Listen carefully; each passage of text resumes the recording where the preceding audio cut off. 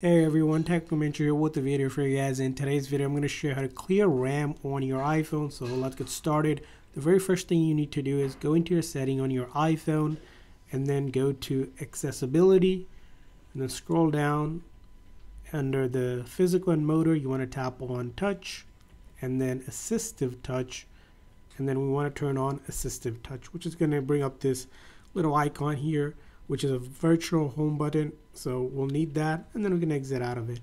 Now, in order to do this is that we need to power off the device by going into your setting this time again. Let's go back to the main settings here, right? And this time we're going to go to general and then scroll down to shutdown. So we're going to tap on shutdown. Now, once you have this do not slide to power off, you're going to tap on this virtual home button that we just made, and then you're going to hold down that home option. So just keep on holding it until you can get to the lock screen here. So you're going to hold down that. As you can see, I'm holding it down, which is good. We're just holding it down. It takes somewhere between 10-15 seconds. So let's keep on holding it down here.